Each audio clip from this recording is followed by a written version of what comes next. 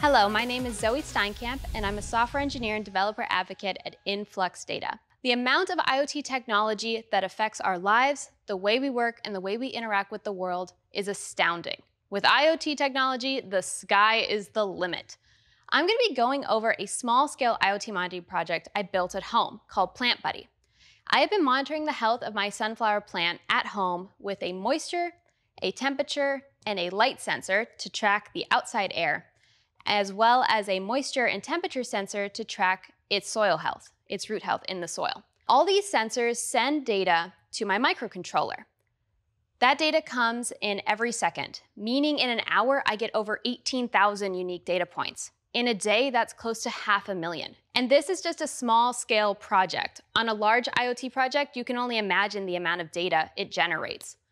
So all that comes in as sensor data.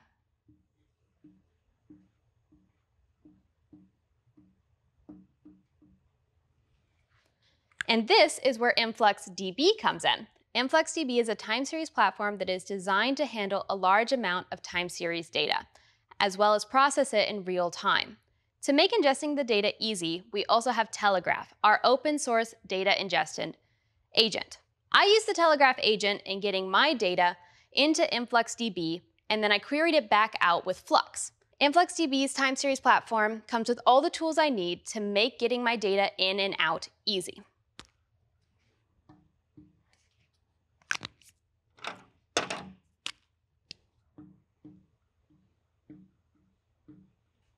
And that is how Telegraf works. With that, you can send your data into InfluxDB, also known as Influx Data, or just Influx if you prefer. But yeah, that is how I get my sensor data in, is with the Telegraf agent. And I use the Flux querying language to actually send it in to my application. InfluxDB also comes with a graphing platform built into not only their own platform, but it's actually an open source standalone application you can use and input into your own application.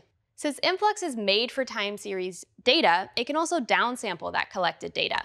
With downsampling, I can get an average. So I can do it over a day, over multiple days, and basically I can get rid of some of the more granular data that I don't really need to hold on to. And that makes my application a lot lighter. I am using the Flux query language to get my data out of InfluxDB and into my application. With the Flux query language, I can filter on a time interval. For example, the past 24 hours, or the past month if I'd prefer. I can also filter out erroneous data. My moisture sensor likes to send me zeros every 10 seconds for no reason.